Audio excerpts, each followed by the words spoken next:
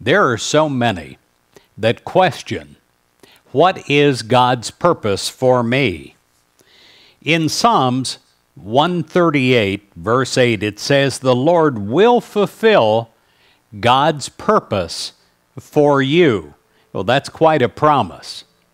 And to know that God will work in you and through you, giving you fresh ideas, giving you fresh direction, it is a huge thing.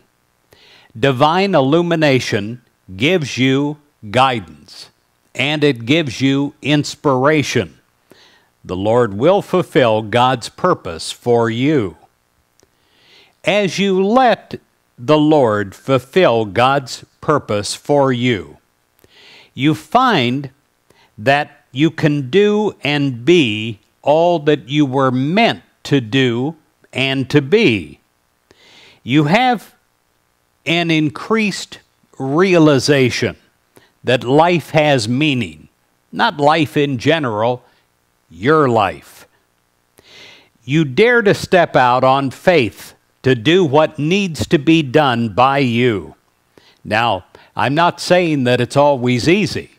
Sometimes it seems quite tough in the moment, but it's always worthwhile because you will continue in faith and you'll know that God is fulfilling God's good purposes through you and in you and for you. When ideas come to you as you pray, you don't close your mind to those ideas, even if they're higher and better than you could ever think of.